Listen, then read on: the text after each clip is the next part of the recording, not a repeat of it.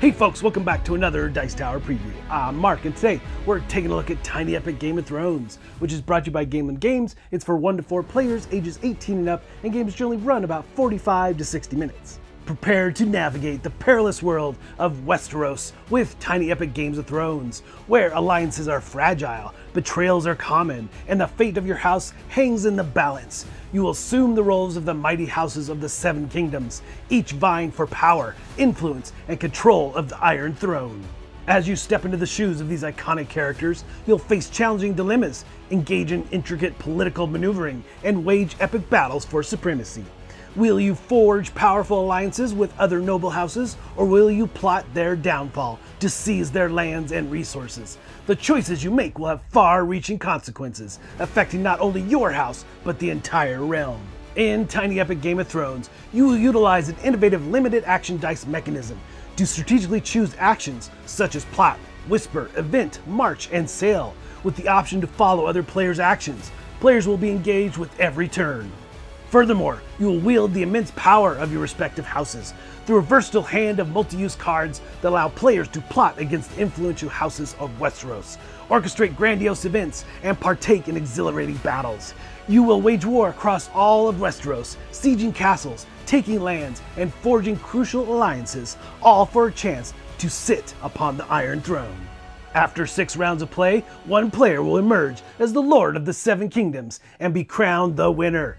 Can you outwit your rivals and ensure the survival and prosperity of your house in the unforgiving Game of Thrones? So there's a multitude of ways to play this one. You've got cooperative, solo, competitive, and competitive is really the base game, which is what we're going to be focusing on. But in that cooperative game, Ice and Fire, the expansion you bring in the White Walkers, you bring in the northern part of the map, you have the Ice Dragon, they're moving ever forward, bringing on winter because winter is coming. It adds a lot. It forces all players to work together and gather their forces in one place so they can attack and eliminate the White Walkers. So it adds a whole nother level of challenge.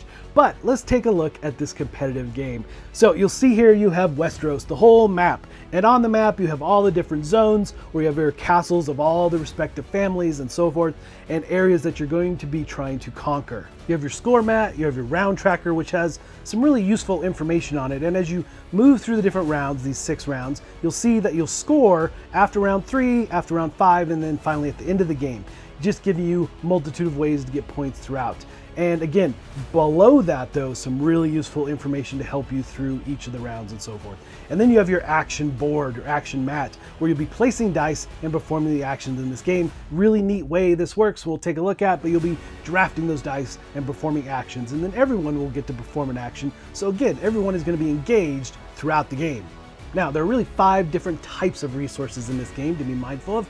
First, we have the plot cards, and we'll be taking a little bit closer look at these, but just know that they do multitude of things. Not everything on the card will activate. It depends on what action you're performing will determine which part of the card you're going to be using. And then we have castles and gold. Now, the interesting thing here is that the more castles you gain, the more alliances that you have, and the more powerful you become, but that also means the less gold you can have when you're trying to perform different actions and deploy your troops or your power tokens to the board. And power tokens is another type of resource in the game. Again, these are the troops, the forces you're going to bring out to the battles and so forth. So, and you'll pay a varying cost as you move down the line of these. And through the course of getting points in the different rounds, you'll see below that you'll be able to get those points once you've uncovered enough spots for each of them. And then finally, we have alliances with the other houses. As you gather those alliances and their banners, it's going to add another type of resource that you'll be using throughout the game. And that brings us to our house boards. Now, there's 2 sides. This side you'll be using as a player. The other side is for non-player characters, which we'll get to, but this side, you'll see that you're tracking at the very top your gold and your castles that you've gathered. Also, you have your power tokens on here. And again, this is where you'll be tracking the different points you might be gathering in the different rounds of the game, as well as some resources, things like that. So very useful, obviously, for keeping track of everything. Now, the other side is when it's a non-player board. So These will give you the option to get more power tokens as you gain alliances, gain their banner, and become even more powerful in the game. So you'll be tapping into most of the families every time you play the competitive version. And of course, there's heroes in the game. Your heroes for your house, with the exception of House Aaron. There is no hero there, but even the non-play characters, potentially you can grab that hero and use it with their card and their miniature. But for you, the players, will have appropriate hero, like for the Lannisters, you have Jaime Lannister. And there's a card that you'll be putting in your hand. These won't be laid out unless you played them in that particular round. But you'll be using these, obviously. They're more powerful characters to have on the board as you go into battle and so forth. All of the houses have a unique power to change the dice, so to say. So, like the Lannisters, they can change a dice face to the event icon for doing actions and so forth. But there are many different other ones, and for the non-players, they become alliance abilities when you have aligned with them and have their banner and so forth. So, lots of different options here. And the thing about alliances is that they are fleeting. You can gain the power tokens from one of these non-player characters and put them in your pool on your board, and you're going to have some checks at the end of the round to see if you have alliance with them. Whoever has the most of those tokens is going to have that alliance and get that banner. So it can be fleeting to determine who was going to currently be aligned with that house. But again, it does make you more powerful when that happens.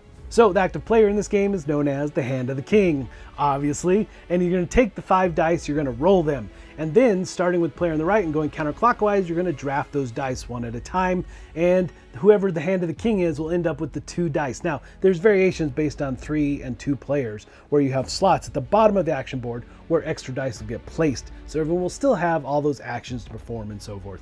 So you'll draft those dice, and then you're going to start off by placing them. So the Hand of the King will be able to choose which of those 2 dice to place out in the board. So you, again, as the first player, will have the choice of all the possible actions. You have to place one of those dice, which just means the icon on the dice is going to be what everyone else will get to do. The main action that you select from the board is only for you to perform. And it's important to note that even though you're performing this action, that you've placed the dice, the icon on the dice is the follow-on action. And even you, the active player, can choose to not do that follow-on action if you want. But in turn order, you'll go around and everyone will get to do that action if they so choose. And then the extra dice that you have will pass to the next player, and you'll move on from there. So let's take a brief look at these different actions. We're not going to do a deep dive, but you have Recruit, you have March, you have Sail, Whisper, Plot, and Event. Now, all these different actions are going to work in a way where they may use different parts of the plot cards. But first, let's take a look at Recruit. You're simply gathering your power, your troops, from your main board or from a non-player board that you have an alliance with, and move them out to an area that you control. Now, the important thing there is that depending on where you're pulling from will determine the cost, obviously. It's different for the non-player characters versus your characters. As you get more and more of your troops out, the more expensive it's going to become. And it's important to note that as you're recruiting and bringing out more troops, you can only have up to 3 of a particular house in any one zone. So keep that in mind as you're bringing out new troops and moving around the battlefield, or the map, so to say. So moving is the next thing you're going to be doing. You've got marching and you've got sailing. So marching is about moving troops up to 2 domains adjacent to each other and moving them around small pieces of the map. But sailing is all about moving whole map tiles. So it is sailing around different oceans, giving you the option to move up to 2 there as well. Really gives you a way to move around the map pretty quickly. You cannot move to the north though, because that is all frozen and that is where the White Walkers are. But you can move down around the bottom of the board and up. It gives you lots of options and ways to traverse the map very quickly. And for both the march and the sail action, when you land in a domain where there's a castle and there's no opposition there, you can claim that castle and put it on your player board. Again, gaining in strength, because eventually you'll need at least 3 castles in order to take on King's Landing. But the thing here is that, again, it reduces the amount of gold that you can hold. Whisper is a very straightforward action. You're just discarding cards to gain gold, not your hero card, but your other plot cards to gain gold and then refresh your hand, basically. And then we have the plot, and then this is where the plot cards start to come into play. In the top right corner is the icons you'll use for plot, and you're going to be grabbing either power tokens from non-player characters, your character, or other players at the table. You'll be taking them from their pool and putting them into your pool on your player boards, your house boards. And there's varying cost around this based on where you're pulling from in different aspects of the game. And the card may have 1 or 2 banners on it, and you can use both or just one. It's up to you. The last action is events. Now at the bottom of the card, you'll be able to activate the text when you do an event. And in this one, we have safe passage, and you can do this up to 3 times. They might have prerequisites like cost. You have to pay cost to do these things. Here, you're gonna have to pay 3 gold to gain 1 victory point. But again, you can do this up to 3 times.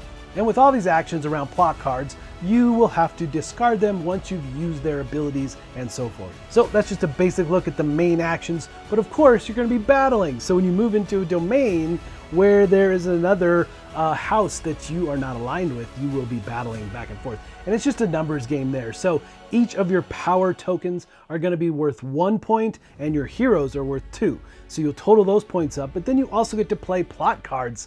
So in the top left corner of the plot card will be a number, and that will add to your overall strength when you go into battle. And you just compare, and whoever has the most is going to be the winner, right? So it's that straightforward. Now there's other icons here as well, like a flag for retreating, or you may get an icon that allows you to go to the deck and draw a card, kind of a push your luck. You hope you get a better card for that battle. In this case, we got a 2.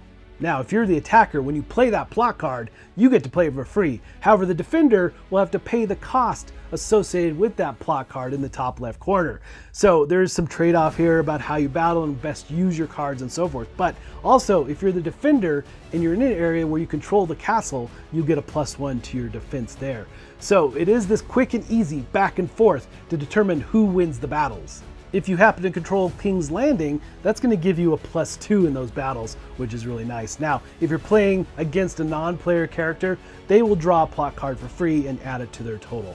So it's, again, really that simple for battling back and forth. And then when whoever the winner is going to get 1 victory point. You'll move up the track, and you'll be able to basically destroy one of their power units. Now, in doing so, they will remove that unit and put it on their board, or if it was an alliance, they put it back on the boards there. But the neat thing about putting it back on your board is that you gain the resource that it comes down to. And even if it's your hero, you get some nice benefit from that, and you'll be able to bring these forces back to the battlefield. But it does sting to lose these battles for sure, and then you'll have to retreat from that particular domain. And the last type of icon you might use from a plot card in a battle is Conscript. Now this is super powerful. If you have friendly units in adjacent domains around you, you can use their strength to help you in battle and engage and defeat the forces of the other houses and so forth. So battling, again, I can't say it enough, just how easy and quick it is to engage with. Now, of all the different domains on the board, one of the most coveted is going to be King's Landing. So in order to take this, once again, you're going to need at least 3 castles.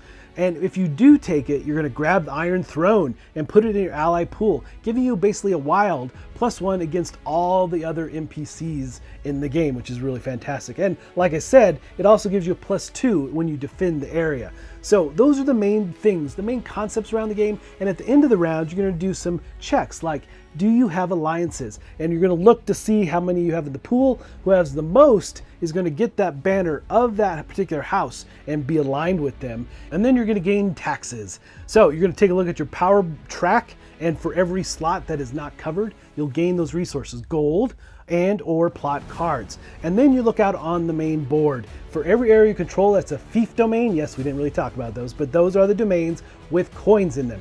You can control those and you'll get coins for that too. And at the end of that, if you have control of King's Landing, you get 2 more. And of course, if you have too many castles and not enough slots for gold, you can't have an excess of gold. You can only take as much gold as you have slots available for. And then finally, you're going to cull your pool, your ally pool. Every player, you can only have 2 of any one particular type of house in there. So it gives everyone a chance to come back, so to say, and those banners and those alliances to move, which happens a lot in this game. So you'll play this way until you get to the 6th round to final scoring. Remembering, of course, after round 3 and after 5, you're doing some intermediate scoring. And one of the main ways to get points in this game is to reveal your power track.